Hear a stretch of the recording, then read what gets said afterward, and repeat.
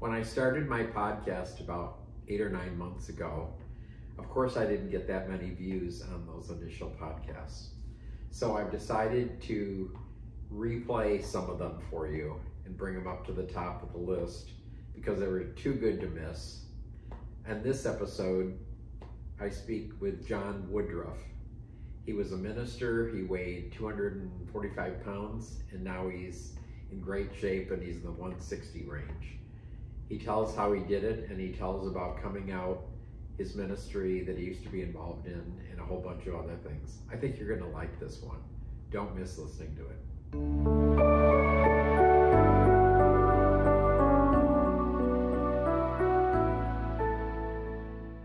Good afternoon.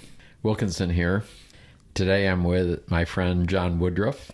And I was just thinking, I don't even know where to start with him. He's so interesting, and there's so many roads we could go down with him. But basically, I met him at a pool party, I think about 2 years ago. And of course, he's pretty gorgeous. He's got a great body. And I thought, I want to photograph this guy. So we chatted. He came over. We did a couple of photo shoots. Then a little while later, I was reading something he posted on Facebook, and I didn't know his story, but his story was very interesting. He didn't always look like this. Say hi, John. Hello. Tell us, you know where I'm going with that. I know where you're going with that. So tell me a little about it. Okay, so first of all, that photo when I referenced myself at that time in my life I call myself Fat Johnny back then.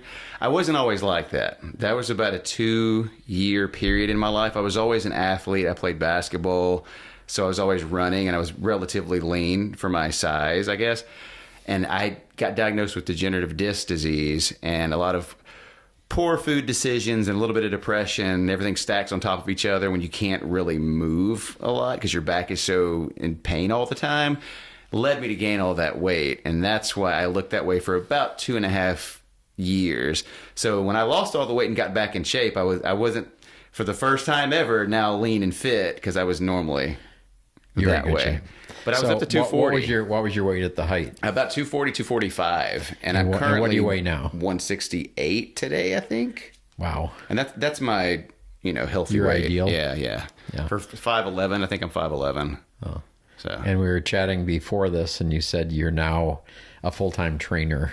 Is that true? Yes, full-time personal training. I did a little bit of it back in Texas, but out here in California, especially in Palm Springs, it's just like the perfect place for people to want to be in shape year-round because it's always sunny here and it's always warm, and you're always kind of at a pool party at some point. At Exactly. least 8 months out of the year. That's why I avoid them. Oh, whatever. Like, you're good. Okay, so why are you a trainer? The main reason is I just absolutely love helping people feel better about themselves. At the core of it, like, I want people to feel confident about who they are. When they look in the mirror, it's important to feel good about yourself and to help your body reach like its potential. And when you can help your body reach its potential, like, everything works well on the inside when you have it looking good on the outside, and vice versa. Right. I find it just so rewarding to help people achieve the small goals leading up to a nice, fit, healthy body. There's just nothing better than helping someone not only lose weight and feel better, but like have more energy and like just get a sense of like, life is amazing, it's wonderful, and I have this new body, that I've worked for, to now drive and do and live and create and just explore, and it just feels good, like, to help people at the end of it. So we're in Palm Springs, yeah, and the demographic here is we're not all spring chickens. No, but that's why I moved here. What are the, pardon me? I said, that's why I moved here. Oh, really? You like that? I like older guys, yes, for sure. Oh, do you? Yes. Oh, wait, you're gay? I mean, slightly. You didn't know? I'm kidding. Yes, I am. And gay. My partner is older than me. And I guess you could say significantly, because I'm 40. I'll be 42 in a month, and he's 73. Whoa. But when he met me, let me just say this real fast. He met me at the Fat Johnny stage. So I was like 245. And then I got in shape with him, and he had a six-pack and was ripped. He was just in incredible shape, and he still is. When you met him, when I met him, I was big, right? No, was he in shape? No, he was shredded. Wow. Like, he was fit. So the cool thing about that is, like, I knew that I was going to get back in shape, but he had no idea. And so he kind of, like, we fell in love And he didn't fall in love with me because I'm like fit or whatever, or because of an external. So he fell in love with like who I was on the inside, which is how you should do it. Right. You know? That's great. So now that I'm in shape, it's, you know, it's nice to know that you can trust like who you're with, and they're not with you just because you've got, you know, because you're pretty. It's I mean, it sounds kind of, you know, cheesy, but it's true. No, though. it is. Yeah. And you just have a better relationship when you actually care about the person and not like the shell that they're in the body. You know? Right. Where did you meet? Dallas, Texas. So were you born and raised there, both? No, I'm from East Texas, like Marshall. I lived in Dallas for about 18 years. Okay. He's from Montana. He grew up in Montana, and like he was born in Stockton, but he grew up in Montana, and he's actually in Stockton right now. So he's, you know, was a West Coast person, I guess, for a long time. And you live in Palm Springs? Yes, we do. Okay, how long you been here? We moved here mid-pandemic, May 27th of 2020 to be exact. Wow. And we flew across the country from Philadelphia on what felt like a private jet because no one was flying in May of 2020. Like it felt amazing. I was like, this is like, and you know, for our mental, you know, it was like, okay, this is way less stressful than we thought because there's no one else on the plane. Like I didn't have anybody 6 rows in front or behind me. It was just empty. So it was comforting.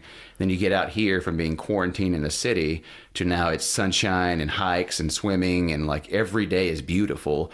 So it was the best place, in my opinion, to be quarantined. Had you visited here before you moved here? Yeah, we did. We the week before Corona started, they actually kicked us out of Black Book on Arenas. They kicked us out of there because the governor shut down all the bars and stuff on the Sunday. While you were there? Yeah, while we were there at like 4:30, and like I was there, and I just met Dallas Steele. We were hanging out, and like they kicked us out, and then like Dallas Steele and I got like an infamous little kiss on the at the moment the pandemic kind of started, at least in Palm Springs, and we already decided that we were going to move here. So 2 months later, we did. So, wow. Yeah, I forgot about that. And a little pre-podcast talk, you reminded me of something else because I was talking to you about another guest I had on here. And I don't think you were always a gay man. So tell me a little about that. Yeah, you know, with me... or maybe you were always gay, but let's talk about your life a little. So like, I felt like I had delayed. I always tell people, like growing up in East Texas in like the 80s, we didn't have a lot of TV channels. We had like the 3, 6, 12, and 33. So we didn't have like a lot of options. And they would always play these old movies on the channels, right? And especially in the summertime. And I remember just being specifically attracted to Cary Grant and just being like, when you're like 5 or 6 years old, you don't really know what sex is, or you don't really understand it. Or you didn't know the word gay. Yeah, I didn't, but I just felt like kind of funny inside, or just like there was a weird feeling, right, towards him and guys in general. And then, you know, I guess I don't want to get ahead of you, but like when I was a minister, I had to suppress all that. And I really, you just kind of like block it out of your system, I guess, as long as possible. And I felt like I was always gay, but I just didn't want to look at that side of me for the longest time. Was this like a Protestant church? Church of Christ, which is super conservative and strict. Okay. And so I came out 2015. So it was pretty late in life. I was 35. Wow. Yeah. But, you know, like I always tell people, the short version of that is like life has been incredible since I did so, and I've never felt better and more free and alive and just happier.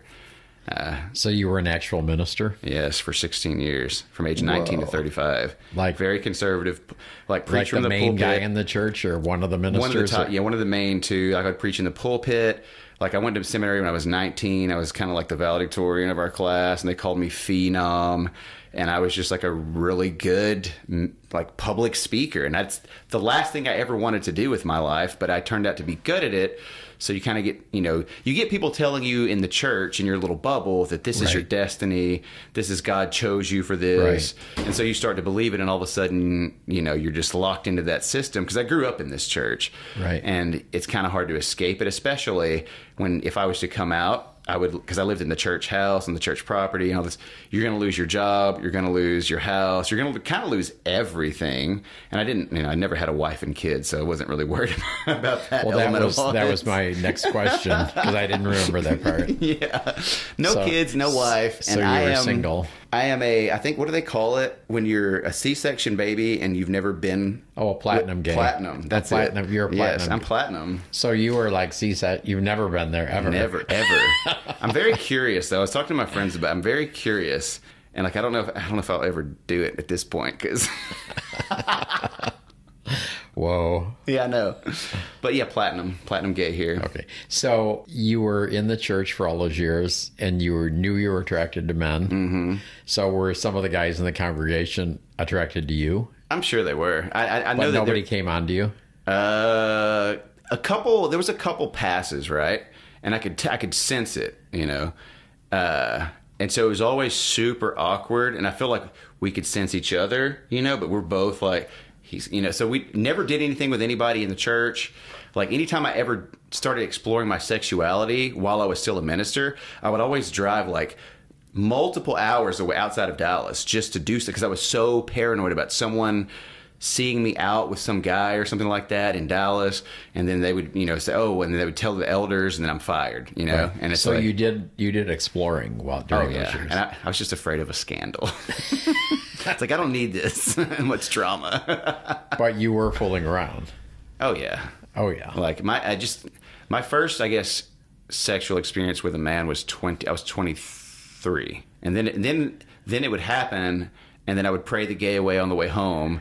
And then about every 6 months is how long I could last before I could, you know, before temptation struck again.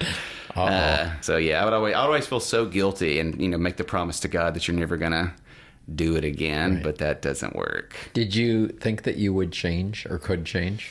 Yeah, I truly, like, at that time in my 20s, because I was so focused on ministry, career, that it's so easy to block it out of your mind and just focus on, right, you know, the sermon you got to preach on Sunday or whatever. And I thought I could, and I thought I did, and I was always kind of like asking for forgiveness, but also proud of the duration of time between sins. Did you ever attend like ex-gay ministries to get fixed or any of that stuff? No, none of that. When I left the church, it was pretty... No, I mean when you're in the church. Oh, to try to like... Oh, I see what you're saying. Yeah, no, I never did that. I never even thought about that. Well, and if you did that, that would be acknowledging what was going on. Right, yeah. We don't want to do... Yeah, that's true. See, and I don't think for the Church of Christ, there wasn't anything... I could have gone to like a different like denomination or whatever and done their program, but we didn't offer anything like that, because that's just very strict. You know, if you know Southern Baptist, it's even stricter than Southern Baptist. Right. So did you quit the ministry and come out, or how did that unfold? No, it's a good question. So I quit the ministry in the sense of like I was working for a smaller congregation, and I just didn't really like that. And I was like, okay, I'm just going to leave and do something else. Because in my head, I'm kind of like, okay, I need to process what's going on sexually with me and a lot of other questions I have about outside of sex. I'm talking about like spirituality and like, do I even believe in God? And so those thoughts are kind of like bouncing around. And that was the bigger issue for me, because I don't look at sexuality like it's that big of a deal. But the issue of like faith for me was everything, because that's my livelihood, and also it's important for how you view the world and how you treat a lot of things, right?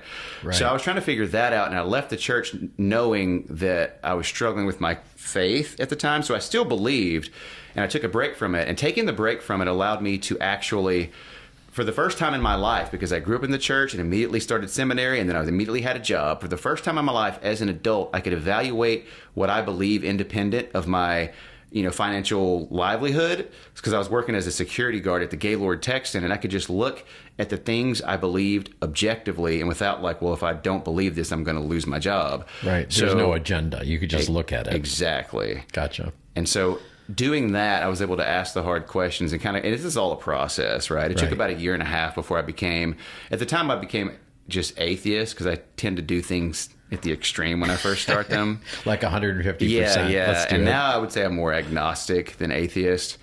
But it was a total process, a total journey. And at the same time, I was struggling with the sexuality and like, well, am I bisexual? Like, what's kind of my thing, right? And I figured that out. And that's when I met John. And the story behind that is that I should have said this earlier, there was another John, and I actually went to go meet that John. And so all three were a throuple, and there was 3 Johns in one house. Like, and that's how just the Cliff Notes version of that story. Whoa. And that was my first gay relationship, was with 2 other Johns at the same time. How'd that unfold? Okay, well, like those typical way that people hook up. Like I was on some website, this is 2015, 2016, Dallas, Texas. I saw, well, he called him Big John because he was like 6'5", he's a big guy. And we started chatting on this. Wait a minute. Was Big John your guy now, John, or the other guy, John? The other one, yeah. Okay, the other one. Okay. And so met him on an online like gay site or whatever. And then I went over to his house to hook up with him. And they opened the door, and there's two of them. And there's, I guess, my current John. You got a twofer. Yeah. And I was like, I didn't even know he existed. And I immediately just kind of fell for them both at the same time. And so it was kind of like a bonus package deal. So it was very interesting to start off with two people as your first gay relationship and not one. And that was your first gay relationship. Yes. And I would recommend that you don't do that to anyone listening.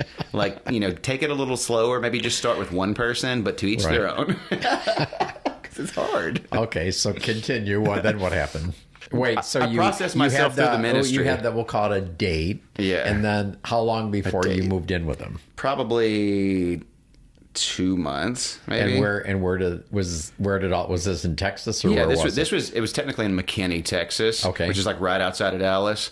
So I moved in with them probably about 2 months after we had all started. But, once we had like an immediate connection, and I would, go out there. I think I went back to their house like 3 days later. And at that time I had Monday, Tuesdays, and Wednesdays off of work. So I would just leave work on Sunday, go to their place, and just spend the 3 days with them anyway. So we were already kind of like living together a couple weeks in, at least half the week. So then they were like, do you want to move in full time? And I was like, you know what? Sure. Why not? I know. Okay. I was very naive.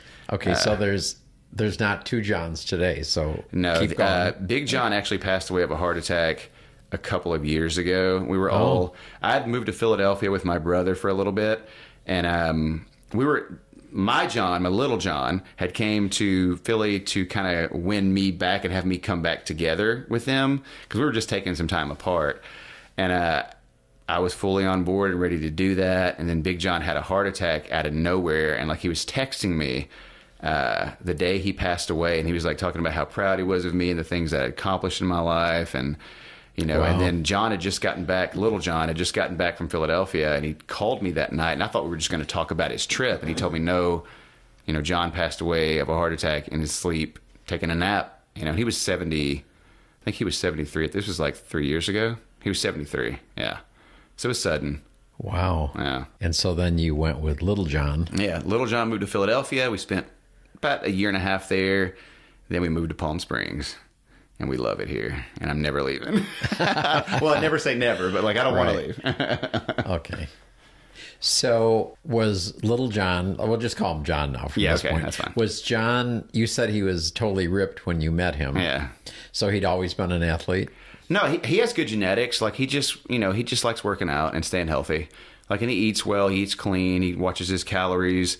And he was working out with a trainer, I think 5 days a week, which really, I can speak from experience. Like that's a lot, and that really will get you results. Yeah. He was really in it, and he still is. So are you his trainer? No, we don't work out together. I don't train. We talk about stuff all the time, and I'm always giving him like, tips, advice, things to do, and I'll show him stuff. But we just kind of do our own thing. We work out at different times, and I'm just busier, and I just kind of work out when I can these days, as opposed to he just kind of goes at noon every day. So has he given you tips? Obviously, I have a personal question here. That's so fine. Is he giving you tips on how to work with older guys because you have the age difference, or no, do you not need that? There's a lot of crossover I'm finding in just being a minister and also being a trainer, because you just authentically care about people and their well-being. And I've always, like when I was doing hospital visits and visiting orphanage, doing stuff like that, ministry work, there's a lot of similarities in caring for a human and then just caring for their body and taking care of them and how to treat them. Knowing how to handle like heart conditions and like what weights and training, that's different for sure, for like, based on a person's health. But it's pretty easy to do. I mean, I enjoy the people that I work with, but I'm very selective with who I work with. I don't just take anybody. Like, you really only want to have like a select number of clients because I want to dedicate my time to them because I want their goals are my goals and I want them to achieve them. And if they don't, then like I'm going to be upset with myself. So I want to make sure that I can focus on their nutrition, on their diet, on giving them the time they need in the gym. You know, I tell them, like, if you guys are out eating dinner and you don't know what to order off the menu, just text me a photo of the menu and I'll show you. And I can tell, wow. you know, like, that's the kind of access I want to give them. And if you get more than 10 clients, you won't have I won't have a life, because I'll just be constantly texting people all day. And I'm very picky about who. I don't just work with anybody. So they get all that just for paying you the trainer fee? Or is it like a package deal? Yeah, it's like a package deal. Like, it depends. I mean, you can go, like, I'm doing a guy right now. He's kind of a bodybuilder. And we're just going month to month with him because, you know, he's starting at a very high level. Right. Like, we're just trying to fine tune some stuff with him, but he's already so excited working with me that I know he's already wanted to do 5 sessions a week. But it's more of a package deal by the hour, and it's always varying. Like, if you buy a longer deal, then you're going to get a better rate per session.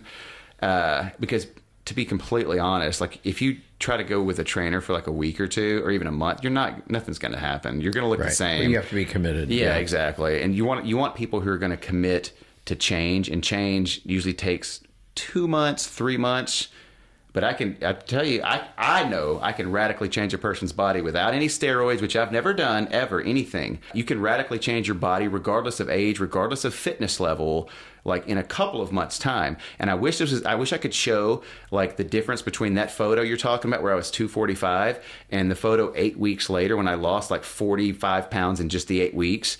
Like, wow. Because you can really do it if you know what you're doing. And you have somebody helping you and guiding you, especially with, like, the hardest part is the nutrition. The working outs, that becomes the fun part. Nutrition is where it's really at. In terms of how to tweak and do things. I mean, as most people, I've looked at so many different diets and all this stuff. So, I mean, so are you into any specific one? Nope, I don't diet. You're changing your lifestyle and your way of eating. Period. Yeah, diet can get like there's a lot of there's a lot of impact on that word, especially in our culture, because when people think about it, because diets like keto and all that, they're companies trying to sell you something, or a brand or a Nutrisystem or whatever. I don't look at it like dieting. I look at it like I eat things that I enjoy every day. And if I'm leaning down for a photo shoot, I just eat smaller portions of those things. And I eat French toast, I eat ice cream, and I eat popcorn, but they're variations of those things, right? They're protein powder based ice creams. The French toast is made with egg whites and sugar-free syrups.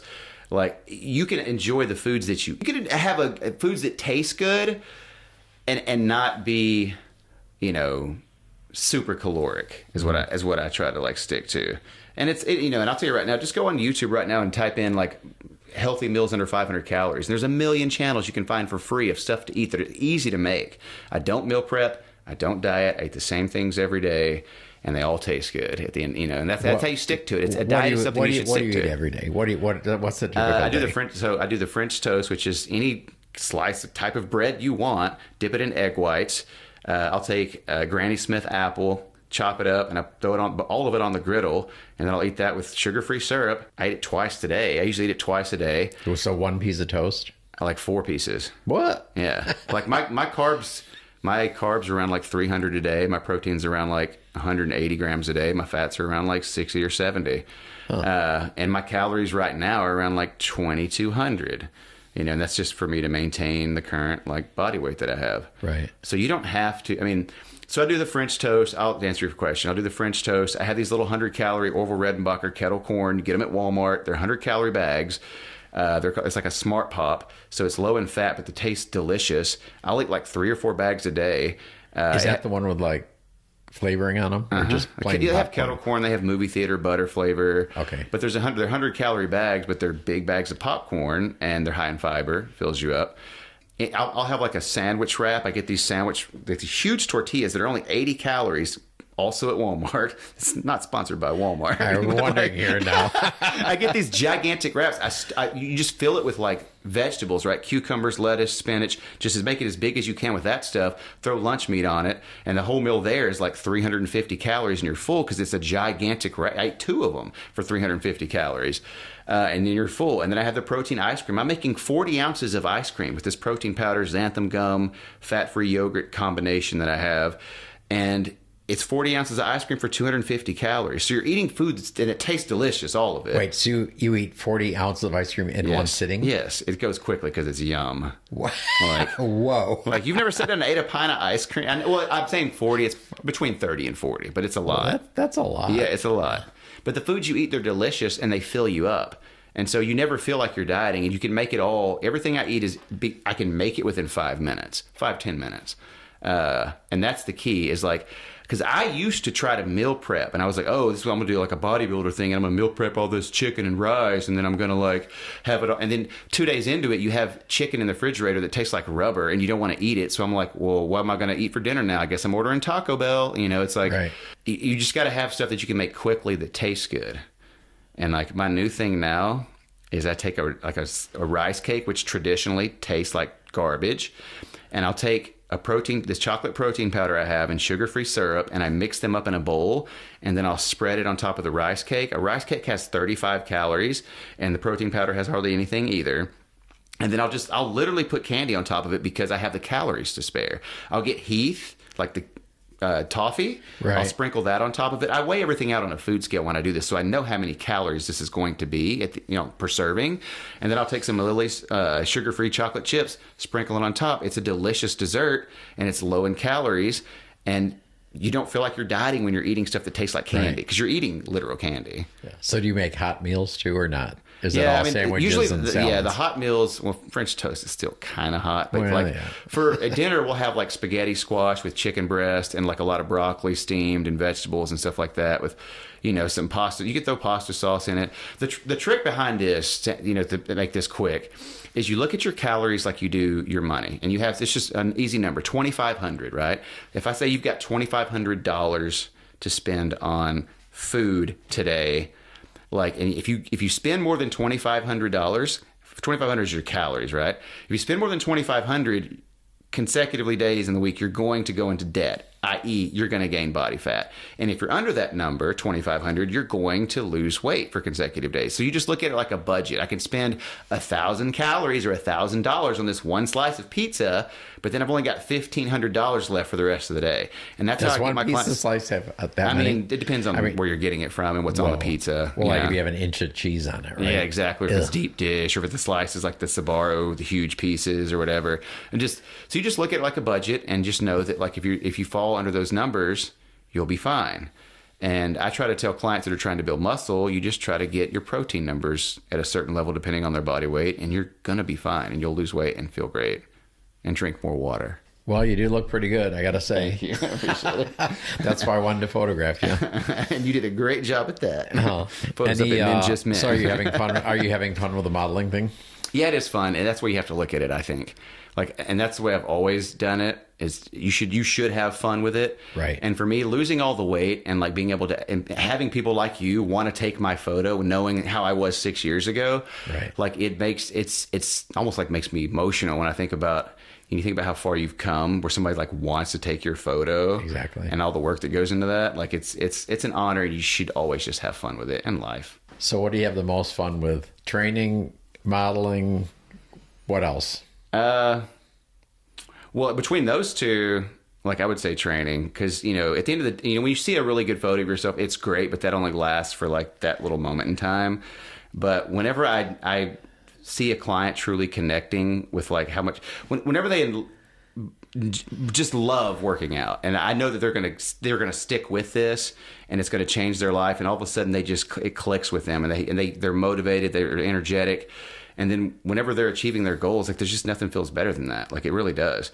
When you've changed someone's life by showing them how to eat better, and now you know that for the rest of their life, going forward, they're just going to have a better life. I don't know how else to say it. Like they're going to have a better life because they have more energy and they're healthy, and they're just going to enjoy their quality of life more. And like I helped them on that little journey, or that for however many months they work with me, and that's definitely more fun. I play a lot of video games too.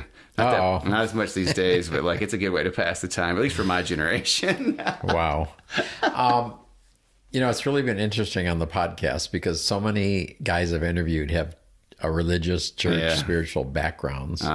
And some of them are totally rejected. Some of them are trying to work things out. Right. But a lot of them come into some new career where they're really helping people. And that's what you said earlier, where, you know, that's really where their heart is. And I think that, so they're transferring what they did into what they're doing now. Yeah. And that's what I hear with you. Right.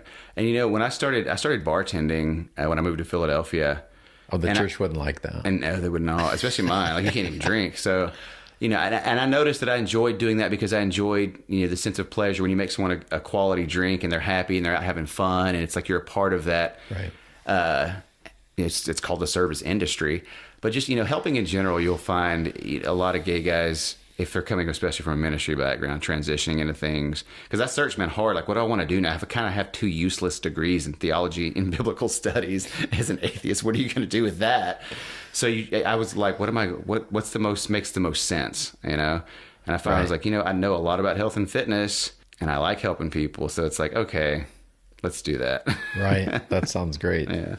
So if someone lives in the Coachella Valley and they're interested in getting a hold of you, how would they do that? Do I give my phone number on here? Or like, I don't really care. Do you have any web? I mean, I always reach out to me on social media. I mean, I'm John Woodruff on Facebook. And then my Instagram is at Woodruff2940. And so if you just put at Woodruff, I'm going to be one of the first people that'll pop up, I'm sure. Okay. Like, I'll be the cutest one that pops up. Of course you will. That's probably not even true. There's a lot of Woodruffs out there. Oh, come on. All right. Well, thank you for coming, John. I appreciate it. Thank you for having me, man. This is awesome. This is a great idea. Like, you're going to do so well at this. All right. Bye-bye. Bye.